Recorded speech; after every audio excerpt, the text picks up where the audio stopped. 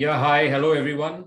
Welcome to the panel discussion on data security challenges for uh, fintech companies. We have a very interesting panel with us. We have Ashwath from Razorpay, AVS from Zeta, and Ankur from PhonePe. The format that I have in mind is that we will have the panelists share their initial opening thoughts on the subject, and then we have some specific speaking points, and then we will open it up for the audience for Q&A. To begin with, fintech is a space that has seen phenomenal growth in the last decade, I would say, in India. And I think all of us are on the front lines of cybersecurity. We've interacted or worked with fintech companies, and we've seen that there has been marked evolution in their approach to cybersecurity from the time when I remember there was no concept of a CISO at some of the largest startups. They were already at unicorn, multi-unicorn valuations to the point when they started to say, oh, we'll do everything in-house. And, they were using Apache, Metron, and I'm sure many of them still are. And they have strong engineering teams who managed to get value from that beast of a platform to the extent where, now it's a very mature practice. Security is shifting left. There are dedicated security. All the three panelists here are part or leading the security teams at their respective organizations. There are significant investments being made in cybersecurity. Some of that has been driven by investor pressure. Some of that has been driven by companies looking to list publicly. And of course, a lot of it gets driven by regulatory pressure, which we will talk about shortly. And in the context specifically of the certain guidelines that have been released recently. So with those opening remarks, I was going to go to each of you alphabetically, but I now just realized that all three of you start with the letter A. So I will have to do a little more hard work. Yes, Ankur, will start with you. So any opening thoughts you have on the subject, in terms of what you're doing at PhonePe, and then we'll dive in a bit deeper. Sure. Thanks, KK. I think so. I'll start with again a word called fintech, and just drive down into why this word came. Right. There's a tech in the word, and that's where the whole difference is. Right. These companies, probably which we call about fintech, these are basically tech-oriented companies. They call themselves as tech companies, not the financial organizations or a bank, right? And when tech plays a hard role in such a company who's stealing its financial data and all those things, security takes a much more priority. And all these companies are digital first, which means their customer interactions and all those things have to be really, really frictionless, right? And they basically take a lot of time in improving their customer experience.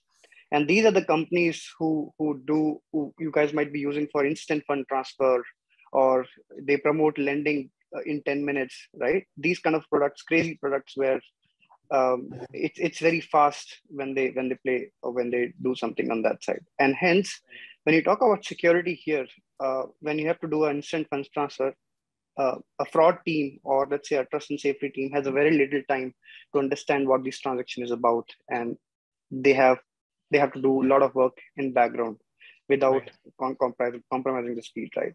So in short, I think there's a lot to handle. There's a lot of data to be taken care of, and the data can be anywhere, right? It might be with your third party, or now we call it fourth party, fifth party, and sixth party. We don't know about it. So I think there's a lot to do here. These are my opening thoughts. Yeah, thanks, Ankur. That's interesting insight. We'll come back to the speed and the agility part and how security needs to keep step with that, right? We don't want the old school banking style where you say, oh, I'll release a RFP for doing VAPT of my app, right? That's correct. The world has moved a long way from that. Great, thank you. So Ashwath, over to you from Razorpay. If you can share some thoughts with us. Sure. Thank you, KK. Thank you, Ankur. So quick intro. My name is Ashwath. I work as a staff engineer in the security team at Razorpay. I head cloud and infra security, and I also help out with data security and a little bit on the security monitoring piece. So to allude to what Ankur said, right? I think I think all three companies, right? We have a great responsibility on our shoulders because there are multiple businesses who are dependent on our success, right? So for example, if something goes bad here, then, end customers are impacted. For example, if you take the example of Razorpay, an end merchant will not be able to do their transactions. And PhonePe, and Zeta, an end Kirana shop will not be able to make payments, right? So that's the impact, that each of the companies have. So a long time ago, one of my managers from Microsoft told me this, right? So think of an x-axis and a y-axis, x-axis of usability and y-axis of security. So if you increase the usability, then the security drops, right? So you need to strike a fine balance between the two things. So where you make the system usable for both the developers and the end consumers, and keep the product folks also happy and also have security in the play. So I think the easiest way, we need to change our mentality also, like the security team, to kind of bake security in and make it super easy for developers so that they don't have to put in additional effort. We as a security team can put in more effort to make life easy for developers, and security becomes a part and parcel of the development lifecycle. That's all from me, KK. Great. Thank you, Ashwath. AVS, over to you. Hi, good afternoon, everybody. And I'm Prabhakar. I'm CRCO at Zeta. From the information security or the cyber security at the fintech, from the scale perspective, visibility is very important, because the kind of data it is coming, the kind of impact it has on the on the consumers or the customers, and the experience what they face as an individual customers. We are using many of the services, many of the applications. We know how it really hurts or how it impacts even our own experience and the trauma we go through if at all something goes wrong. So that's very, very important. So it has come to light because of many reasons. One is that self-discipline and as a culture, that is one part of life. And second, compliance. Through the compliance and through the regulations, and to a great extent with the best practices implementation. So you are going to achieve a lot of these areas. And second, by the organization culture, and also by the commitment to the security implementation. These are all very important, irrespective of the industry. Fintech happens to be, a very sensitive industry, because you deal with a lot of, financial products, services, and all. Otherwise, as a subject, if you see the information security or cyber security across the domain, irrespective of the industry, it's very, very, very important, because the adversaries, their tactics, their tools, their procedures, everything is changing. So they're very dynamic. So in a nutshell, if you wanted to say that, practically you don't have any chance to slip, but the adversary requires only one chance to succeed. That's how it is. It's a very highly imbalanced game. Yeah, asymmetric warfare, right? Great. Thank you, Prabhakar. I'll shortly come back to you. I want to start with Ashwath. If you can tell us, because you're covering a wide kind of range of app, cloud, infra. So if you can give us some practical tips and tools as to how you mentioned this term bake in security, right? So could you give us some tips, tools, maybe some examples from your experience as to how you've tried to do this at Razorpay? Sure. So I think the first and the key piece is identifying all of the data sources. So, when we started looking at the data security problem, first piece was identify all of the data sources, right? It can sit on something like Slack, Google Drive. For example, we use Sumo Logic for logging, Sumo Logic, and a couple of other different pieces, right? So there are tools for example, if you pick Google Drive or Slack, there are automated tools where you just give it like a pattern and just, it goes after it. So step one, identify all of the data sources. Step two would be identify all of the pieces of information which are sensitive, so that, then kind of draw regexes out of this. Then the third piece is risk rank, whatever is your most risky data sources and whatever has the most exposure, then go after those one after another. So for example, at Razorpay, what we did was we started with Slack and then we went to Sumo Logic. So those were like the two things that we were tackling. And some lessons learned here, right? At Sumo Logic, one thing that we learned was developers would like access to the complete logs, right? Because they want to figure out, okay, who's the customer, which merchant are they doing a transaction and on what was the time, what was the amount, and all of those details, right? But at the same time, you can't make everything public. So you have to have some kind of a restriction on what is exposed and what is not. So that's where, if you do it post facto, it's always tricky. So what we learned was it's best to do it at the ingestion layer, where anytime a log is getting written, this ingestion layer will check if it matches the regex. It'll either go remove it or it'll sanitize it and we'll just put like the last 3 digits or whatever, right? So that is one thing that, was a lesson learned for us. And at the application security level, any thoughts you want to share on that? How you help bake security into your custom mobile apps, APIs, etc.? Sure. So specifically, I'll just touch upon specifically the logging layer, KK. So one thing we found was we do development mostly in like maybe 2 or 3 languages for most part. So for all of these, we have written our own logging library. It's called Secure Logging Library. And we give the developers 3 options, right? So one, if it is sensitive data, then you can either mask it or you can encrypt it, if it's really required, or third pieces, you can hash it. So encrypt will be like the last option. We either prefer them removing everything and masking it, or hashing is still okay, but encryption is to serve as like the last option. And in general, when it comes to application security, the one thing that we have learned is we're using SemGrep pretty well, and we are writing like a lot of custom rules. We are in constant touch with the company, and SAST has kind of worked out well for us. So with this tool, you mentioned SemGrep. It's SEM. Yeah, it's SEMGREP. It's called SemGrep, and there is an open source version of the tool as well, where you get like a bunch of libraries or a bunch of checks for free. And then in the enterprise version, you can do more things, like you can schedule scans, you can get like enterprise support, you can add more rules and so on. So what we have done is we have made it as a part of the pipeline where SemGrep will run automatically. And again, this was an iterative process where we did not turn it on in blocking mode initially. So we had to clear up all of the old debt file. And now, part by part, we are turning it on blocking. Great. Thank you, Ashwath. So now, Ankur, one aspect that I wanted to explore further with you. So my question to you has 2 parts. One is if you would like to add further to Ashwath's points on shifting security left, baking it further deeply into the product lifecycle. Please feel free to share insights on that. And also you mentioned this speed aspect, which kind of ties into integrating security into the product lifecycle as well. So if you can also throw some light into how you help security come up to speed, because security always is seen as a laggard or a bottleneck towards releasing new features or releasing new modules. So both of those aspects, if you can throw light on. Sure. So in terms of fintech and generally talking about startups, I think this is my 3rd startup in India in last 9 to 10 years.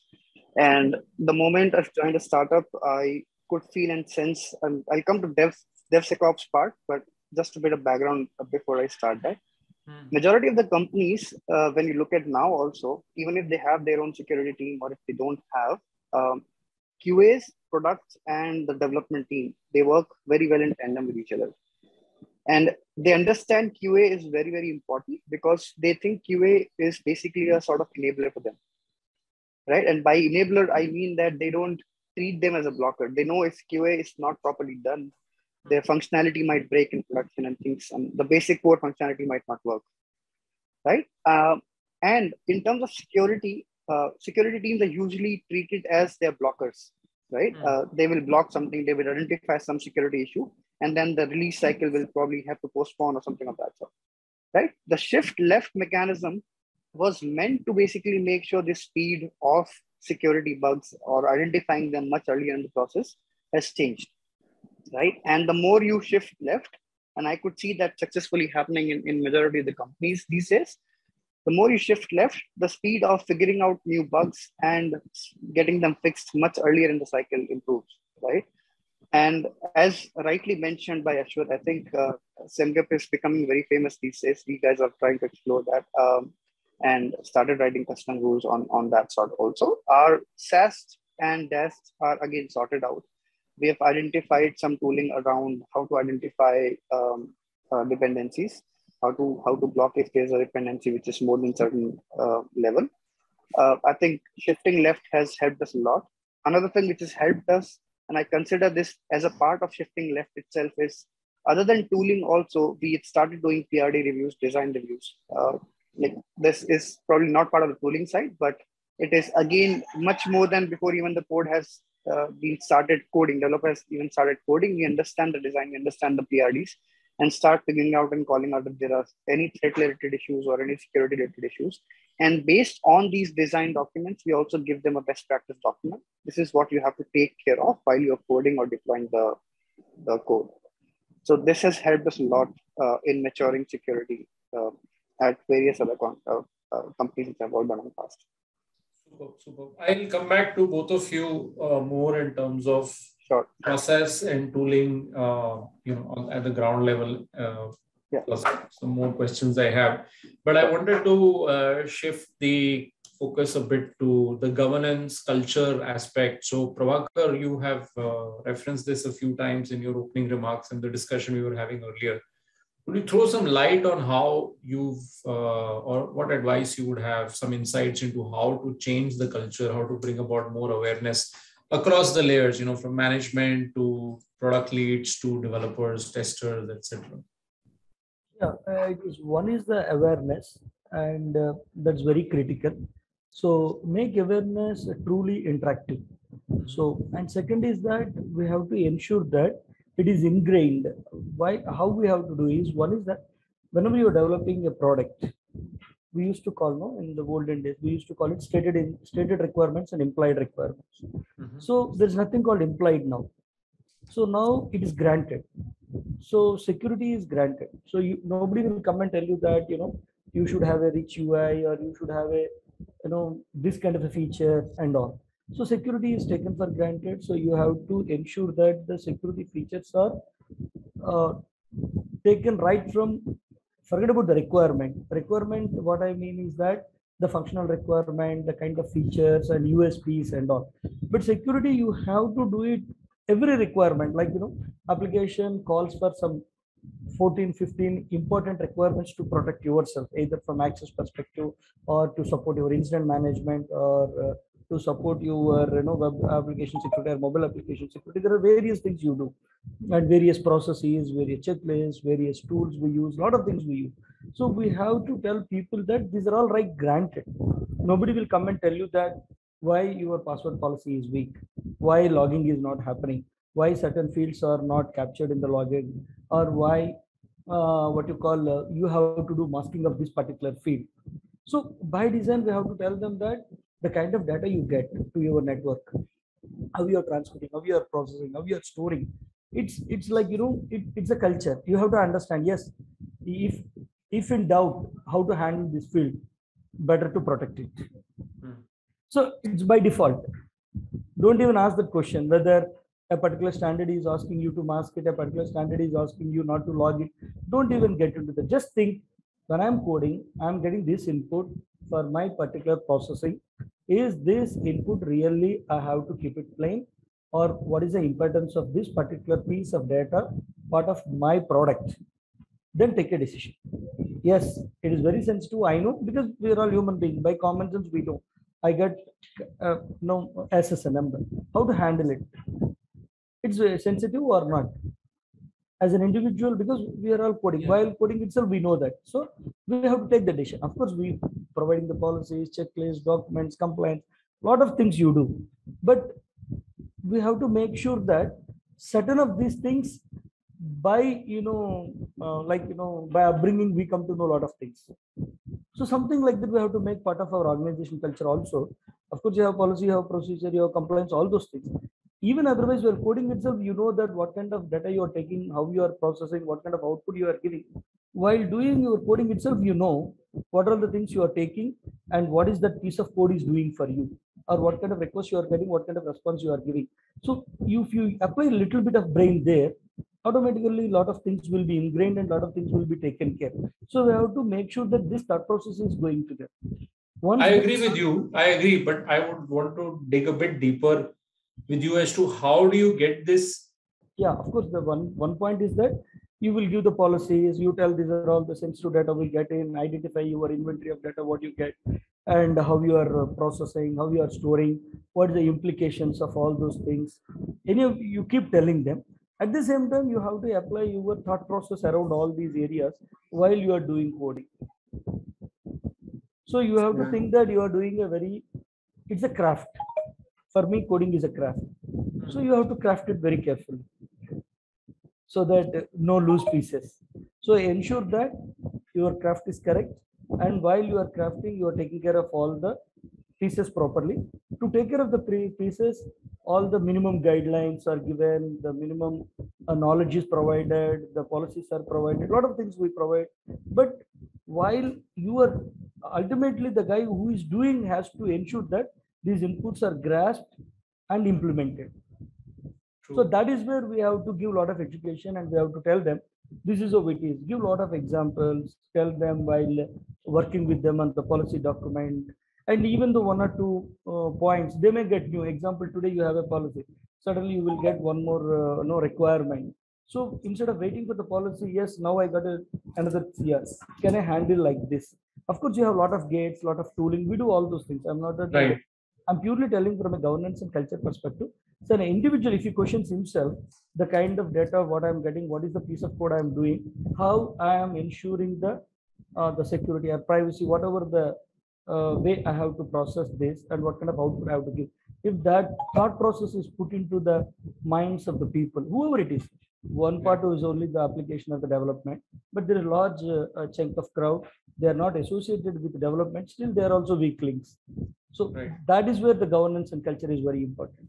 Great. So thanks, Prabhakar. So back to, any of you now, I'll just ask questions that either of you can just kind of raise your hand and choose to answer it. First point, I want to go back to Ashwath's point of, figuring out what is the data that you are handling and where is it stored and what formats it is in the basic data discovery exercise. Any tools that you would like to recommend, or have you guys largely done it using homegrown scripts? I can take a stab first and you can go next. So we evaluated Macy, AWS Macy. So Razorpay is like almost a complete AWS shop. So we did evaluate Macy. So Macy is like a managed solution by AWS where you can give it like formats and it will go through S3 buckets and a couple of other resources and it will tell you if there's any sensitive data. So that is one piece that we evaluated, but it didn't really work out for us because S3 was just one of the repositories. We had like multiple other repositories. So we are still evaluating Macy. And the other piece that is kind of working well for us is at Razorpay, we have like a big AWS, a big data lake, which is not specifically on AWS. So it's built by ourselves. So we have, it's mostly on Apache stack. So we use this tool called Apache Ranger, which is specifically meant for the purpose where if there is any sensitive data coming in, then you can either mask it or hash it or encrypt it, or you can just completely drop that particular request. So that is also like another tool, second kind of tool. And the third tool is we had to do things ourselves in Sumologic, where it was more like trial and error, and then we wrote it at the ingestion layer. So I hope that answered your question. Yeah, great. This is the same, the Sumologic piece where you're ingesting the logs, so you wrote parsers at that stage. Correct. Yeah. At the ingestion point itself, we wrote the parser so that it would drop it right at the ingestion layer. So again, the cleanup, we used to do cleanup, and every now and then we would say, hey, personal information is there or sensitive information is there. And the cleanup, we would go do it, but it would be a spot fix. And we knew in the back of our heads that this is like a spot fix and it's not like a complete fix, right? So that's where, ingestion layer was. Great. Thank you, Ashwath. Ankur, you would like to weigh in with some Yeah, I thoughts? think we've tried the similar hit and trial approach in past. I think mostly homegrown scripts have worked for us, and it is working for us well right now. So since we're not using any cloud infrastructure as of now, we have our own private cloud. Homegrown scripts work well for us. Great, great. My next question again, please, any of you feel free to step in. Container security. I assume most of your environments are partially or fully containerized, or at least there is some initiative towards that. So container security, any thoughts on how are you securing your containerized environments? I'll go first and then probably Prabhakar or Ashwath can take a shot on this. Yeah.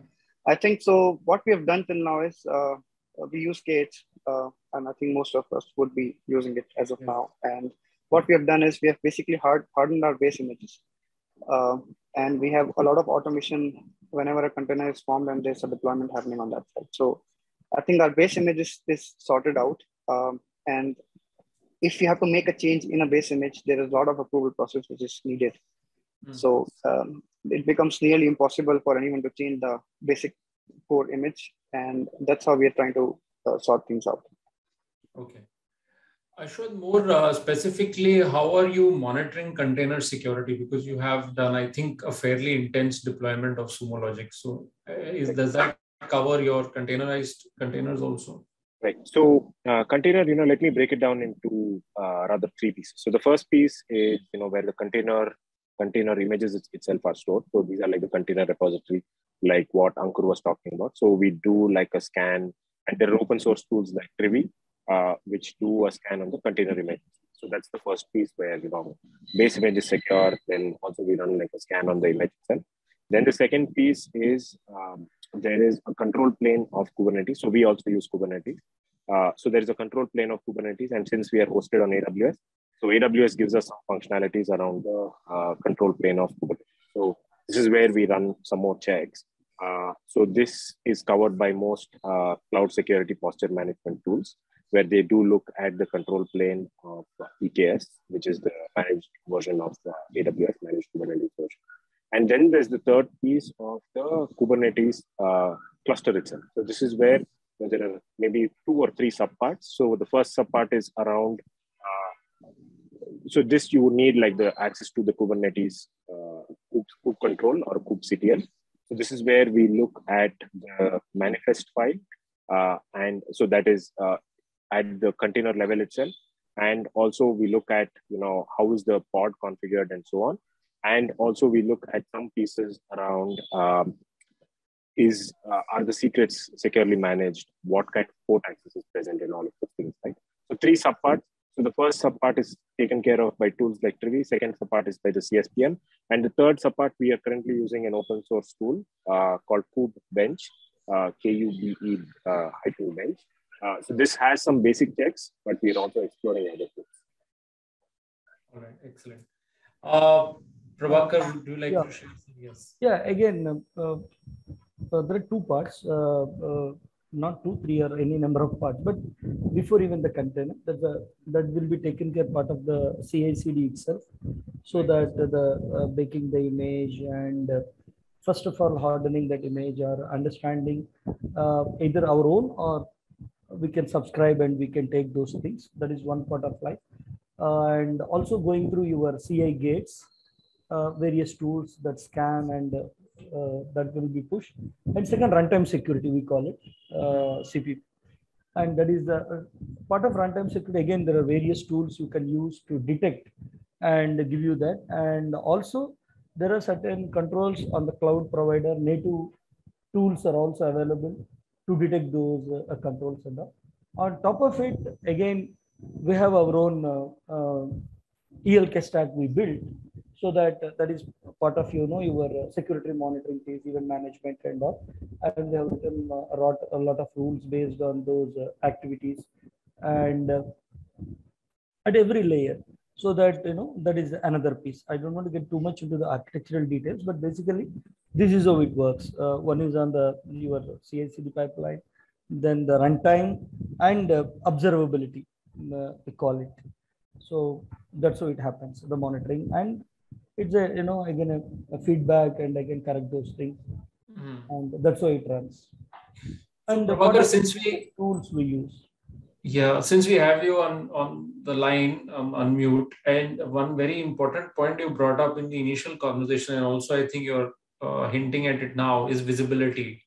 So can you tell us a little bit about how you've worked on improving visibility? And when you say visibility, I'm not sure what you're implying, but maybe you can touch upon different aspects of visibility. One is in terms of the metrics that are reported to senior management, in terms of the security team's visibility on the IT landscape, the real estate that you have, IT estate that you have. So different aspects of this visibility, if you can throw some light on. Yeah, basically, I wanted to talk a lot of things at the conceptual and the policy level for various reasons. Basically, the visibility, or what I mean by visibility is that we should have the clarity that what we are trying to protect. That's very important. That's what I mean by visibility. So if we are very clear that what is that we are trying to protect, the big picture, then it's a layered security. It is not that, one tool or one particular activity of your environment is protecting the entire stuff. So that once you know that these are all the critical assets I have to protect, or these are all the flows or whatever it is. So then what we will do is that we will apply that, layered security, and we will architect our entire environment around it. We will build our policies, we will select our tooling, all those things will happen on that. Then critical monitoring, because otherwise your metrics will go many. You can write some 30, 40 metrics or 100 metrics also. But what is your absolutely critical metrics, or a behavioral metrics, or, we talk about micro segmentation, zero trust. What is that exactly you're trying to do? Certain metrics from access perspective, very critical for you. Certain metrics from behavior perspective, very critical for you. Certain metrics from the system side, resources side. So that is what is very critical. Everything is very tailor-made. I never suggest a lot of generic practices. Practices are good, policies are very good, but take them and look at your environment. How do I map these policies or these generic stuff to my environment? From my environment, today I'm in healthcare. For me, the critical environment, the critical data I have to protect is totally different from my manufacturing stuff.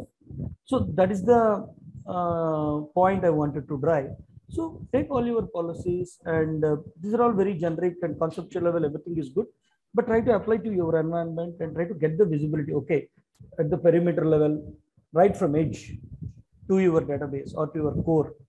So just make it like a small chunks and blocks, and so see how it is working, and see where you have to put the gates or filters or alerts, hooks, whatever you call it. So yeah, I stop with this. Don't want to go too much in. Yeah. Ankur, anything in terms of metrics, reporting, how do you measure your success at, shifting security left?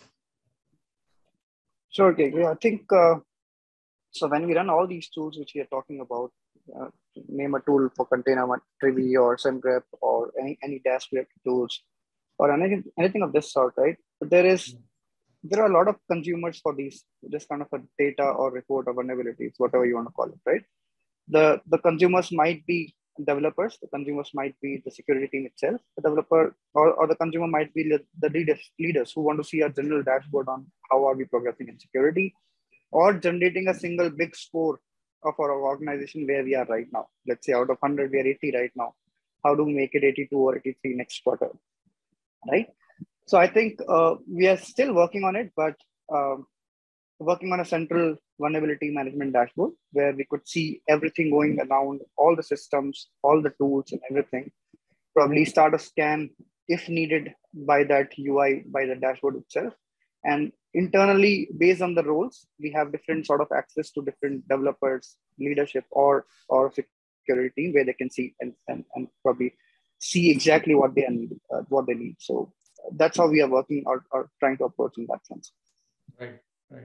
Ashwath, any thoughts on metrics? Yeah. I think we are along the same lines as Ankur, what Ankur mentioned. Okay.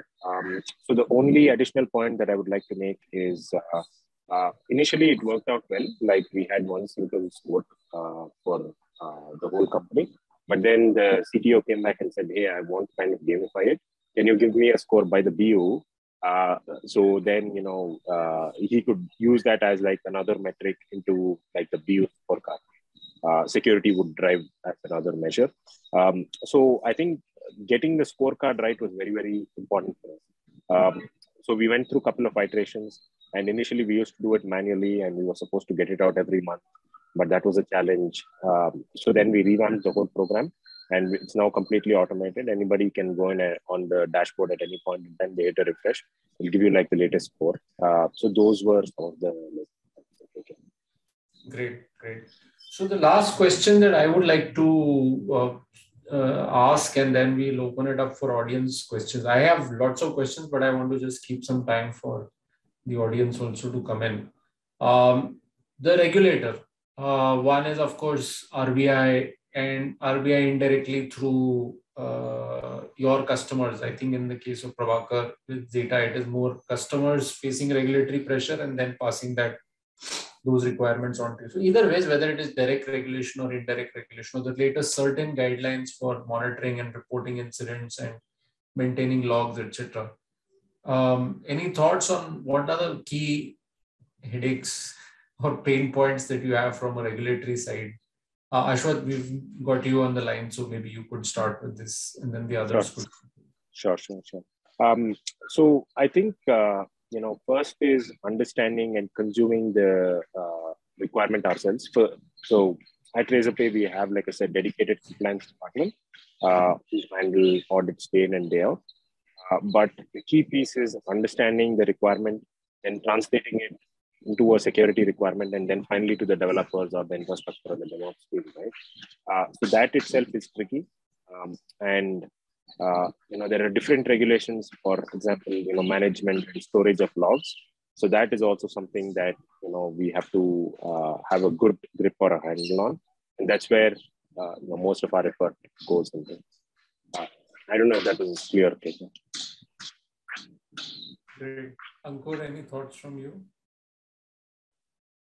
No, I think most of these pieces, so since we are a very, very highly regulated organization, and again, a dedicated team of a good amount of people working on audits and regulations on a regular basis, most of things for us in the latest certain regulations were already sorted out. But I think some of the changes which are dedicated time for incident reporting, plus maintaining logs for 180 days, or if there's some changes in the VPN or something of that sort has to be changed. I think there's some sort of a minor change for us, but for us it was not a big change. Okay, right. Great. Prabhakar, from your end, please. Anything on the regulatory pressure side? Yeah, regulatory things, the compliance perspective, definitely a lot of requirements. But if you see, those requirements are also coming out of a lot of best practices to help the, either from the incident perspective or from a protection perspective or from detection perspective. So various ways they are giving. And if you see, these are all already, example, you talk about NTP, very first requirement, what they talk. It's already there, part of PCI and other things also, NTP synchronization and all. Again, longevity of the logs instead of 3 months live or 1 year of archival or 5 years. So these are all the things you have to build your storage. But from a regulator perspective, most of these logs are already there for a much bigger periods. Because most of the regulations, if you see, already they're from superset of regulations of RBI. At least certain things, if not everything. So what happens is that they're already there. If at all we have to go and see, and whatever that extra bit we have to do or we have to modify, those work only we have to do. Otherwise, most of these regulations, if you see, they are superset of regulations already available by the bigger regulators. I'm not talking about all, at least few. Right. So basically, you're saying that this, at least this latest circular from Certain, has not come as a major challenge. This is part of what you guys It have could be, but we have to figure out what is that we are doing, how much it is already available, how much of the delta we have to see. But the delta per se, what I'm telling is that because already the companies operating are mostly in the regulated side, for them it may not be a big challenge. That is the point I'm telling. Right. Right. Great. So now we'll just open it up for audience questions. We do have one question from an audience member. Jagan wants to know if anybody is working on Objective-C and Swift with SAST and source code, I assume CA source code audit or source code review. Do you recommend? And then if you could also throw light on your security observability stack. So Jagan is here. Maybe he can clarify what he means by observability. But maybe the first question, some of you could take forward. Yeah, I think I can take a stab and maybe Ankur and Prabhakar, you can add on. I think software composition analysis, for software composition analysis, we use Dependable, Jagat.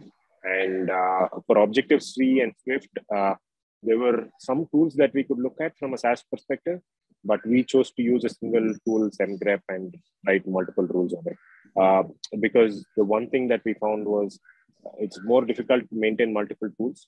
So we said, okay, we'll just port all the rules to SemGrep. And that's what we did with infrastructure as code as well. We just went with SemGrep. And for the observability stack, so we did experiment with a couple of tools, and there's also one experimentation going on right now.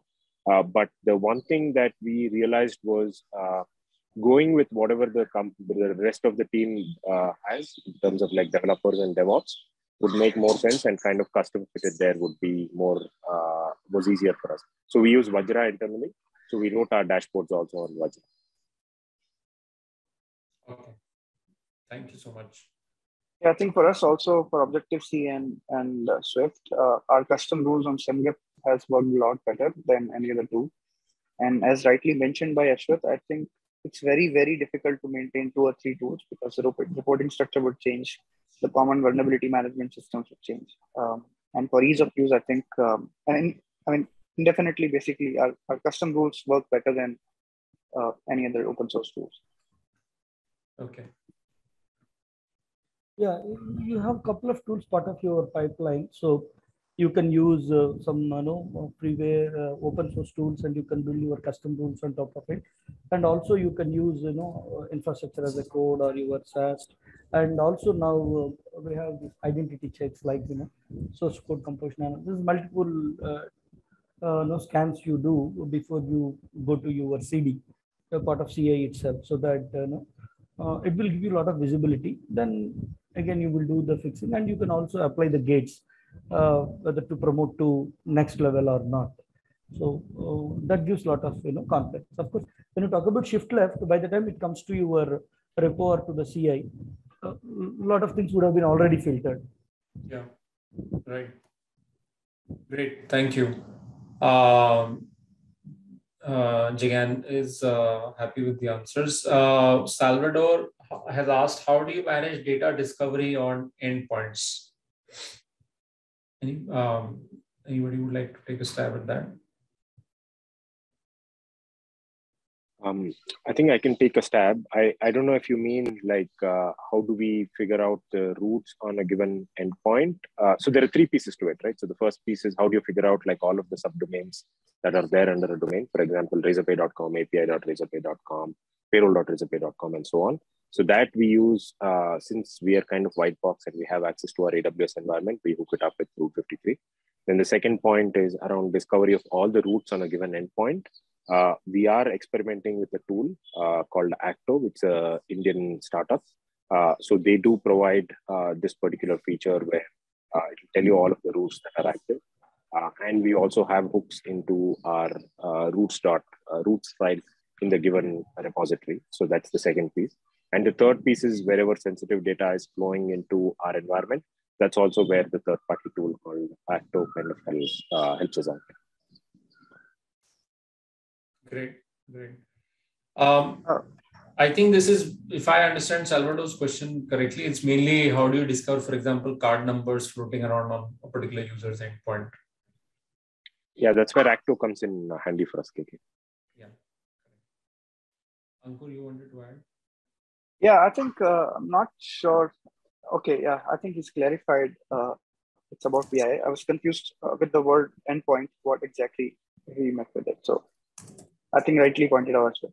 But for us, in terms of endpoints, I think we have tried creating our own sort of a database with all our public endpoints listed there with all our parameters and everything. Probably in a day, if changes, if we get an alert and we do analysis on what has gone wrong or if we have missed something in the CI/CD, and then probably add that particular endpoint in our CI/CD. So that's what probably Actor also does for you, Ashwath, if I'm not wrong. We're trying to make it internally. Yeah. Act 2 more sits on the edge, Ankur. It sits at the ALB level where it mirrors the traffic and then it figures out patterns. Excellent. Excellent. Any more questions from the audience? You can just type them into the chat box. Okay, so I think those were the two questions for the moment. One of the aspects that okay, there is one question. If I may, Anvesha's question, what is the percentage of budget assigned to security out of the entire IT budget?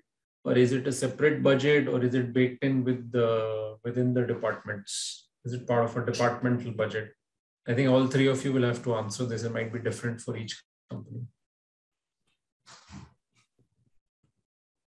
Yeah, from my level, because I'm at a level where, my this thing is a little different. We bake the budget across.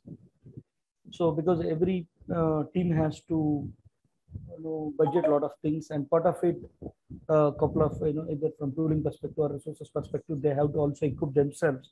So that's why it's spread across. So every team will do, and we work collaboratively, and we make those investments happen. If development team requires certain tools or certain resources, certain example like threat modeling, whatever it is, certain training. So we ensure that they are equipped with it and they are provided with it. Similar IT sides, operation side. So everybody requires those areas, but we drive them and we tell them this is what you have to have. So that's how we spread it across, and every function will get their piece. And together it is catered. It's not like, at least I don't practice that. At least I don't say that I take entire budget and give it to you people. No, we don't do that. We work with them and collaboratively, and every one of us will take that piece and make it happen. Okay, great. Ankur, Ashwath, for you, how does the budgeting process work? Not sure if I'm equipped or allowed to speak a percentage of the budget, but I think broad, not a percentage number, but just broad logic principles of how budget. Yeah, on top of my mind, I think what we have done till now, it has done a fantastic job in convincing our leaders how important security is for them and for the company. And they've been able to do this by showing them the value of it. Creating security champions, scaling security without even hiring, making a big security engineering team or a governance compliance team, right? So creating value out of security, and I think that's a major win for a security team within the company, where within a certain budget, we have been able to do fantastic job till now. So till now, not face any difficulty in getting whatever is needed, because our leaders know how basically security is important for them. Great. Yeah. Ashwath, any thoughts on budgeting? Sure. So I think there are two pieces to it, right? So the first piece is the compliance. Compliance is more of the cost of running business. So whatever is required from a compliance perspective, it has to happen. So that's where, whatever basic tools, CSPM, blah, blah, blah, all of those pieces come in. Then from a security perspective, I think we do like a top-down approach where we say, okay, what are the company's OKRs and what are the 2 or 3 areas that we want to go do a deep dive on, right? So we go do a deep dive and we evaluate if there are any open source tools. Instead of going and buying a big fancy tool, paying $100,000, we try to see if we can achieve the same with basically cost optimization, right? And when we go present to the management, we need to have like a lot of answers ready because we do get a lot of tough questions. So that's basically how the budgeting piece works. And there are scenarios where we might not have budgeted for a tool, but it'll still get approved because that's the need of the hour. That's basically how it works. Excellent. Salvador has a question. Does a breach help? I don't know. At least in the Indian context, I've seen breaches happen and then there is no news about it later on. I think it has helped. It has helped to an extent where investors are now very serious about this. So I think it has helped, and top down, it has helped to a certain extent, I think. Yeah, it's also, I think, spread awareness amongst the peer companies, right? Like, for example, when there was a breach at MobiKwik, I'm sure all the wallet payment companies management started to ask deeper questions on it. Same with Basket. So I think I'm just taking these recent names, but all sectors have been impacted by a breach or ransomware. SpiceJet had ransomware. I'm sure all the airlines in India were suddenly asking the management must have been asking their IT and security teams questions on that. So yeah, breach does definitely help. Oh, we do have another question. From a threat eval perspective, are independent threat actors hired to hard test the application perimeter? Yeah, actually, this is a great question, Anvishak. I remember during the pre-panel discussion, Ashwath, you had mentioned that you do use bug bounty platforms. Can you share with us how has your experience been with them? And of course, if the other two panelists also in your organization use it, please share. But we'll start with Ashwath. Sure. So we do use HackerOne. So the process was we started really small and we went with a private program. We said, okay, 3 or 4 endpoints, 15 researchers. And initially, we did not get any reports at all. So then we were like, okay, what's going on kind of a thing. So then we worked with them. And apparently what had happened was our bounty requirement was not enough. So then we had to up the bounty requirement and we had to provide more clarifications. So basically what it meant was for the bug bounty hunters, no, I put in a lot of effort, I'm not going to get enough money. Though we were providing money, the clarification was not clear to them. So then they've just moved on to the next piece, right? But it's been a long journey. I think we've learned a lot. My recommendation to others would be start really small, start with a private program first, figure out how you want to handle incidents. Because the minute you go public, this was a real experience for us. I was woken up 4 times in the night. Because it will cause like a bunch of 5x's, right? So the first piece is they identify subdomains. This won't cause any noise. The second piece is they'll send like all possible URLs. Let's say, there are 1,000 subdomains. Then there are like 100,000 sample URLs. So 100,000 times, this number, they're going to hit you with it, right? And, one IP can like cause thousands of others. So basically you need to fine tune your system was the point I was trying to make. Though we have said no automated scanners, they still, they just go off. So the quick point is we do have HackerOne and that's really helped us out in finding some really good vulnerability. So my point is be iterative, figure out what the right bounty amount looks like and just be very specific in what is in scope and what is out of scope. Great. Those are some great inputs. Thank you, Ashwath. Anyone else here has used bug bounty programs, private, public? Yeah, I think Flipkart, we started the HackerOne program long back and it has matured to a greater extent now. At PhonePe, we are yet to start one, but we have a responsible disclosure page where we invite researchers to report bug to us. No rewards program as of now, but we'll launch it soon. Because of being a bug hunter in my past, I know the pain of finding a bug and not getting rewarded. So I understand that, and for sure we'll start rewarding people. But I think it is not only reward or they summoning as a bug. It's more towards working with the community and making our own product much secure. They inherently become part of our security team because you'll be able to identify security bugs in a company where there's a HackerOne kind of a program only when you try and spend much more time.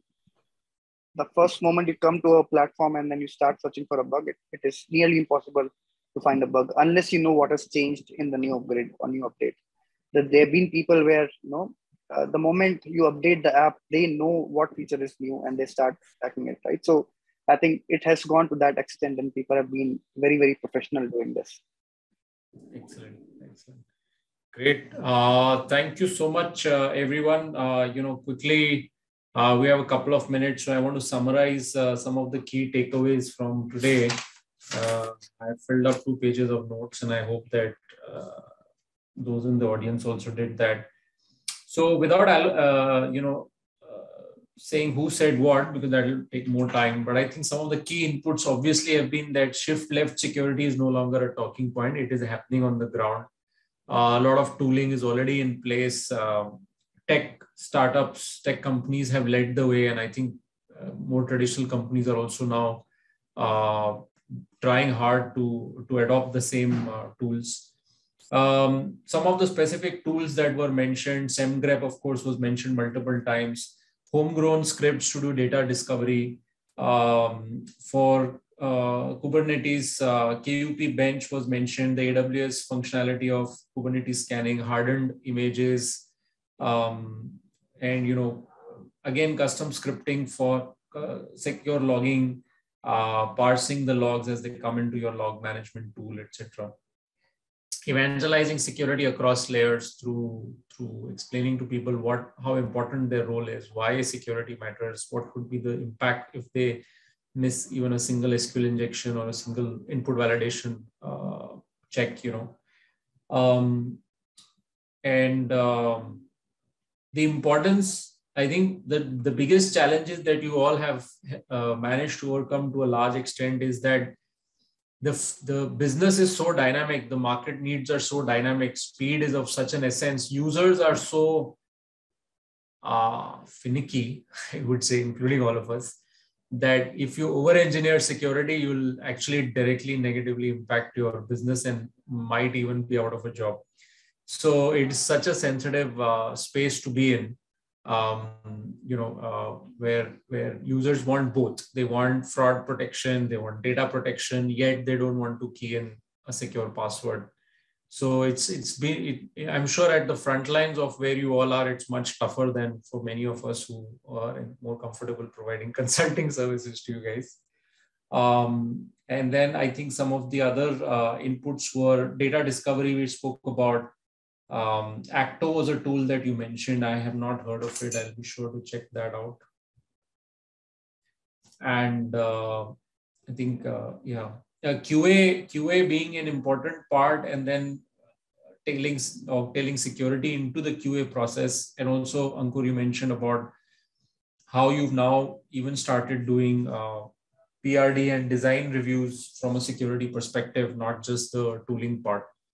So great. Thank you so much for all your inputs. And we've just overshot by a minute. So I think if the organizers have any closing remarks, I would please request them to do that. Thank you, everyone, for joining today. It was a very enlightening conversation. We have more talks coming up. So we'll have a talk every Tuesday and Friday.